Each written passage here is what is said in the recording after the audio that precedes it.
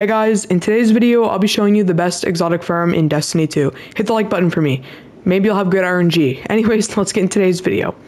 Alright, so, you know it's holidays, it's Christmas time, so I'll give you guys an early Christmas gift and do an exotic farm. Why not? Alright, so in short, how do I farm my exotics? Well, there's lots of great ways to farm exotics. However, the best way by far is vendors. Now you may be like, Hectic, but I thought the moon one was the best. The moon one is good, but it is not the best. You're not gonna get exotics consistently.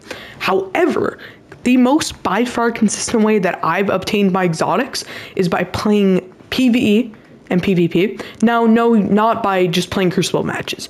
I mean ranking up the vendor, like, it works really, really well. So, if we, wait for this to rank, there we go. Give this gift. Now, look at this. Free exotic for just playing Crucible. Not saying, it's the best farm, but it works well. Now, the main way that I farm my exotics is I check the Legend Master Lost Sectors. Now, you can check all planets and you'll see where the Lost Sectors are. Today's Perdition, Head Armor, and Arc Void, Barrier, and Overload. This is a very easy Lost Sector to do. You can go ahead and do this for about an hour and you'll come out with a lot of exotics. However, if it's an armor piece that you don't need, let's say it's head armor day, but you want to farm, I don't know, chest plate. The trick is have your inventory full. Now, when you have your inventory full, you're going to get exotic engrams to your postmaster.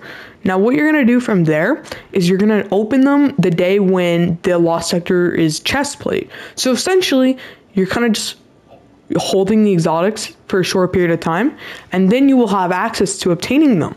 And yeah, ideally this is going to be the best exotic farm method. Now you could do those moon methods, but they are very inconsistent. Statistically, you'll get an exotic like 1 in every 1,000. But again, those are for free-to-play players, and I agree, Bungie is not fair to free-to-play players. But again, they're a business, they gotta make their money somehow. But yeah, like look at this, when you rank up vendors, you get ascendant shards, exotics, and stuff like that.